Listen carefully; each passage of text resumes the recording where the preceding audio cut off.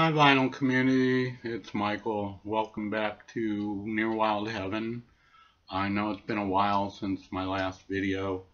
I have back problems.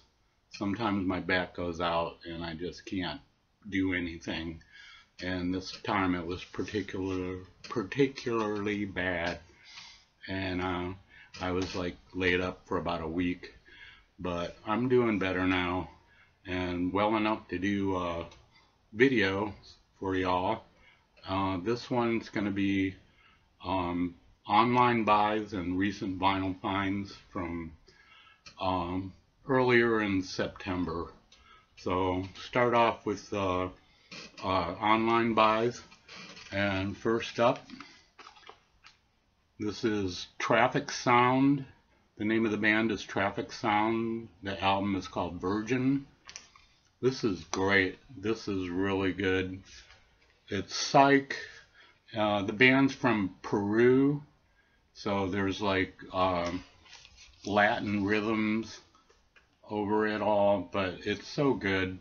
It's not a hard psych. It's more of a softer side. There's acoustic guitars and flutes, and they do jam on a few songs with the guitar. But great album, love it so much. And I like this one so much, I bought their other one. This one's just called Traffic Sound. I believe this might have been before the first one, I'm not sure. But yeah, this one's a little bit more leaning toward a harder sound. This is a weird thing. It's triple fold, and the record comes in like here, kind of like a unipack. But really good. More, Latin rhythms. This one, like I said, this one's a little bit harder sound than the other one, but both of them are really good. And I'm so glad to have these now. If you're interested, check them out. The Traffic Sound. This album and this one, Virgin. This one's more psychedelic than this one, but they're both really good. So if you want to get into them, check them out. It's Traffic Sound. Up next, I got two of these. This is Pink Floyd. These are BBC recordings. This one's from 1970. It has 5 songs. Oh, I'm sorry. Yeah, 5 songs. It's really good. Really good sounding. The songs are Embryo, Green is the Color, Careful with That Axe, Eugene, Atom Heart Mother, and If. I hate these flimsy covers, but really the only way you can get a hold of them. Here's the other one. This one is from 1971. This has One of These Days on side A, and side B is Echoes, live, 25-minute version of Echoes, but really good sounding, good quality sound on these. You can find them pretty easily online. Then most of them are relatively cheap. I got these at a website called Millions of Records, and they were both under $25. So really good. If you're into Pink Floyd and you like live Pink Floyd especially, these are pretty good to have. So check them out if you like them. Alright, the next bunch are going to be stuff I found earlier in September at local record stores. And first up, this is Aphrodite's Child, End of the World. This is their first album from 1968, I think. I'm pretty sure it is. It doesn't really have a date on here, but this is really good. The guy's voice reminds me kind of the Bee Gees, like Robin Gibb. especially on the title song, End of the World. But this is like, it's mostly like prog, but it has psychedelic overtones to it, and it's really good. I really enjoyed this. Um, I'd like to find their other album, 666, which is supposed to be like a prog classic, but this one's pretty good. If you don't know about Aphrodite's Child, you might want to check these guys out. This is really good. It's called End of the World. So there you go for that. And up next, this is Thin Lizzy, Vagabonds of the Western World. I think this is their third album. This is a 2014 reissue.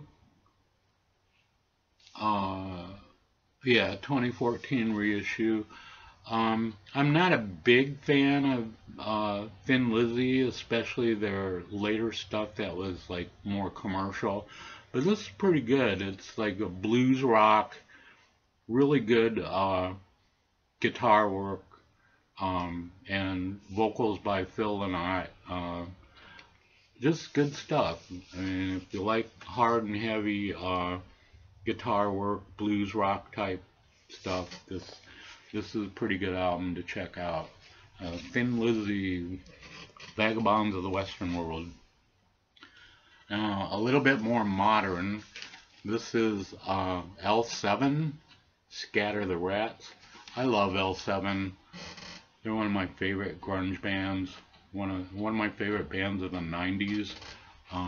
This is a recent album for them. This is from 2019, and sounds pretty good. They reunited. They broke up probably in the early 2000s, I think, and they just got back together maybe around 2015 or something.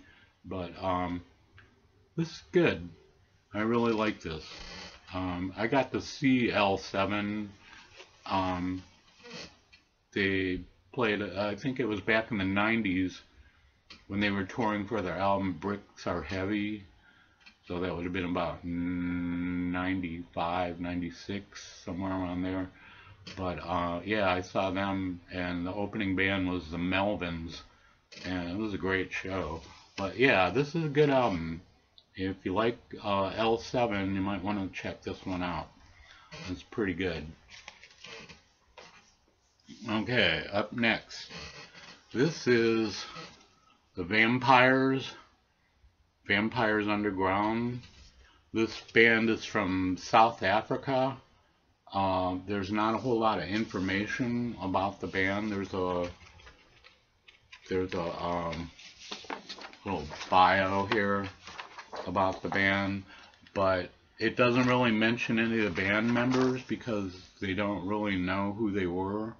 It just talks about there was a scene in a music scene in a town called Durban in South Africa, and it just talks about how all these bands played around in their own cities. They didn't really move out anywhere, you know, try to get widespread recognition. They just played for fun, and a few of them got the chance to make records, and this was one of them. And this is really good. Lots of fuzz guitar. It's kind of mellow at parts. They do a lot of covers, and they do one of Whole Lotta Love, but there's no vocals to it. Oh, there is a little bit, but it's mostly all instrumental. But it's done really well. I really, really like this a lot. I don't know what else more to say about it, but it's pretty good. If you like African Zamrock and stuff like that, you might want to check this one out. It's well worth it. That's Vampires Underground. Up next, this is Death for the Whole World to See. This is really good. This is proto-punk. It was originally recorded in 1975. These guys were from Michigan. They were three brothers. I think this is the only thing they ever released, but I don't think it was released at the time they recorded it. It was released later, but so good. Really good proto-punk, hard rock. Songs like Politicians in My Eyes kind of reminds me of the Bad Brains, but just great stuff. I'm sure other people have shown this and have it, but it's a great album to add to my collection. So I'm glad to have that. Next one, this is the soundtrack to Performance. This is pretty good. There's stuff on here by Randy Newman and Ry Cooder, and of course Mick Jagger does the song Memo from Turner. I guess Warner Brothers must have thought they would sell more albums if they plastered Mick Jagger's face all over this. But yeah, it's really good. Good soundtrack. Some like incidental music from the movie. There's a little bit of dialogue, but pretty good album. The movie I can't say is pretty good. I've seen it. It's really confusing to me. Everybody talks in like a Cockney accent, so it's kind of hard to understand what they're saying. But it is what it is, you know. But the soundtrack is pretty good and worth checking out if you're into stuff like this. So there you go with that one. And up next, this is Alice in Chains. This is a radio broadcast bootleg. This is live at the Sheraton Arena in Los Angeles. This is from 1990. There's the songs on here, I think, are all from their first album, like Man in the Box, Bleed the Freak, We Die Young. Just good. It sounds really good too. So if you like Alice in Chains, this one would be a good one to seek out. It's pretty good sound, good live versions of their songs. So there you go for that. And next up, this is the Paupers, Magic People. This is a band from Canada. This is pretty good. It's like pop psych. This guy looks like Mickey Dolenz a little bit. But yeah, it's pretty good. I enjoyed this album a lot. Like I said, pop psych, good harmonies. They have another album called Ellis Island. I want to check that one out. But this one's pretty good. So if you like psych pop in the late 60s, you might want to check these guys out. The Paupers, Magic People.